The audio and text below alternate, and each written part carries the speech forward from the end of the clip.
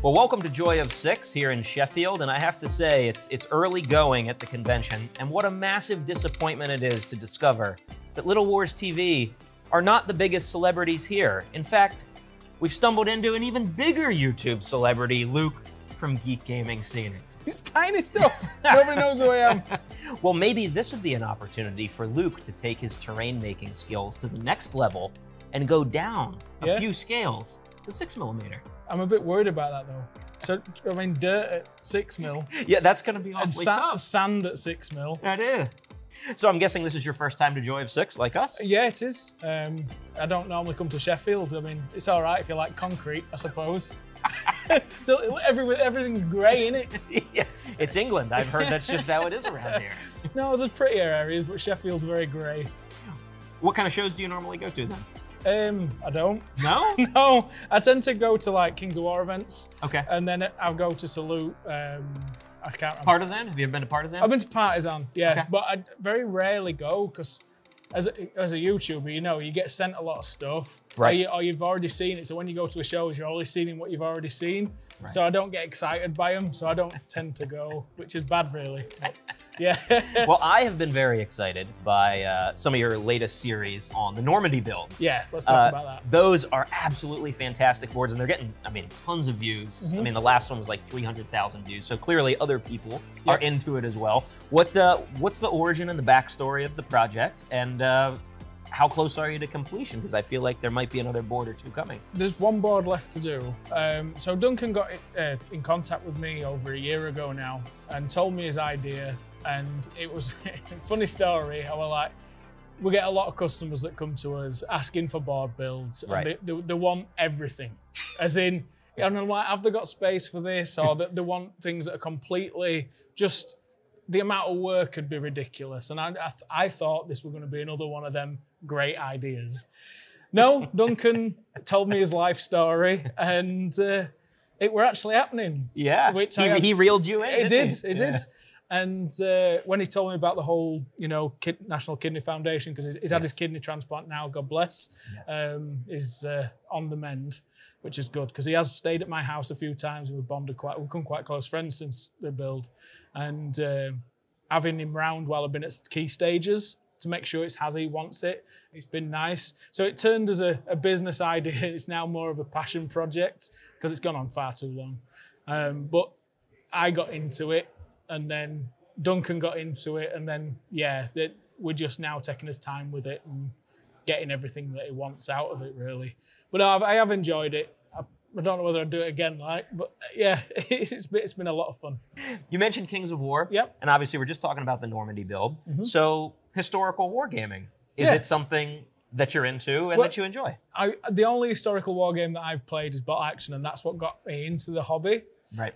The reason that I'm here at the small scale stuff is you saw the video where I made Kings of War smaller. Yes, I loved that. Yeah, yes, that was really cool. It's just so we can put it on a coffee table. Right. It's the same game, but what it is with what's it making me like the 6mm stuff, it's the fact that you can have your bigger games in a smaller space. Because when you start a new game, having to build a 6x4, all the terrain for it, everything's a massive commitment. And I find that hard to get new people into the hobby. Whereas if it's smaller, you can say, look, you can paint that in a couple of hours, throw a few bits down, and it's a lot smaller. It's easier to store. It's not like a life-changing, because wargaming's life-changing, as in you've got to buy a house that's fit for it.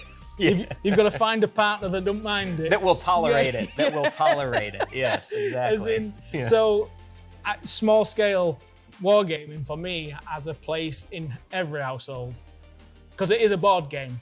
Especially if you're playing the games that you like Warhammer, you know, and you just make them smaller. Yes. The rule systems exist. It means you can play it on your dining table, which you can't do that with 28mm games. Well, your shrinking of Kings of War video, I was really intrigued when I saw that, because right when that came out, our guys were talking about doing a series where we could shrink down the battles of 1066, Hastings sort of being the capstone, and see if we could find a way to do these big epic Dark Age battles on 2x2 tables with very few figures. And of course, as you said, the only way to do that is if you're going to go 6mm. So I think that it's the perfect gateway to get new players into doing a huge battle in a scale where they're not going to need a lot of stuff or a huge time investment to paint all this stuff. It looks cooler.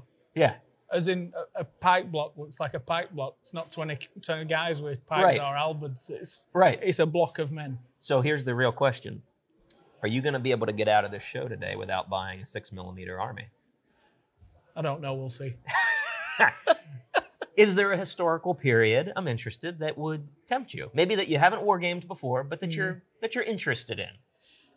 It'd have to be like War at Roses, I think. Okay. For me. Because I'm really into like the armored knights, you know, cavalry. Sure. It'd be nice to do something around the War of the Roses, maybe. But then I can use it for fantasy as well. it does double duty. Hey, there's no shame in that. Whenever I'm doing an army or anything like that, I just think, can I use that? It's like I've got a Viking army. We can add a troll in there. That's Norse. Yeah, we can add a dragon. War of the Roses. This is a question that I've asked. Don't ask me anything historical. It's just commentary. I am curious. We have visited a couple War of the Roses battlefields here on this trip, and our club is sort of getting interested in the period. It's not something we've gamed before, but there's these incredible personalities, these really famous battles, and we're starting to read about this thinking, this looks really cool. The thing I've been asking around here, the locals, is why is it that War of the Roses isn't more popular? It doesn't seem to be in the discourse. I mean, we were at Talton at the battlefield. There's like nothing there. And it's the biggest, bloodiest battle of the War of the Roses. There's nothing. No. How has this not captured more of the popular imagination? Is it just because it's so old? It's so long ago? But then the Vikings in York are still a massive thing. Right. So how did this slip through the cracks? I don't know. I honestly don't know. Because the War of the Roses, some great battles. I mean, there's some great films as in that featuring the time period and everything. And it's like, I mean, there's a castle at the end of my street. As in, the history in Yorkshire with castles and everything is amazing, but yet any sort of medieval time period, there's nothing that's been cool and kept. If you go back, to Viking times, go to York, it's very popular. But then I'm thinking, is it because it's all glamorized by TV and the Roses era is not really? Well, hopefully you'll sneak out of here with a War of the Roses army. Might do. Because that would be great for a little 2x2 table. Yep. So let's wrap up with this. What's coming next for the channel? I view almost all of your videos. I've gotten some great terrain tips from your boards. Actually, you did water features. It's now been a couple of years, but I've gone back and seen how you did the gel for the water features, and I'm working on that for a table right now. It's been really helpful. What do you have coming up in the pipeline? Are you going to be doing more table builds like the Normandy series? Yeah, I mean, I'm moving into a new unit soon. There's a lot more space, so I can build a couple of sets. So for terrain building and for board building, like big things. I am wanting to work on a kill team table with the McFarlane models. Okay. So 7-inch scale. Yeah. So that'll be interesting. That'll be a new scale, yeah. So going the opposite way. So that'll have to find a home. Yes, you need the space now. Yeah. But I am working on a small scale gaming army at the moment. Small scale for me, it ticks a box. And I really want to go down it. If people stop watching it though, I might have to change but yeah, as in I want to go more down the small scale thing. I want to do Kings. The one board that I do want to do is I'm going to build 6x4 table for Kings of War. Okay. But I'm going to do it at 10mm scale. Ooh. So the horde trays will actually be full of models rather than 30 models. It'll look like a horde. It'll be hundreds of models. Yeah. Wow. So that means the forest will look like a forest rather than 3 trees on the base. So I can do a proper scenic table that's to scale. So it'll actually look like Warhammer Total War, hopefully. Fantastic. So that is one thing I want to work to, but I don't know how I'm going to paint all models. Well, it's exciting to hear that you're going to be going down in scale a little bit. Our guys are very interested. We'll ignore the 7-inch model, That's okay. We'll let that one slide. Well, hope you enjoy the rest of the show here. Will do. You too. It's great to see you. You too, man.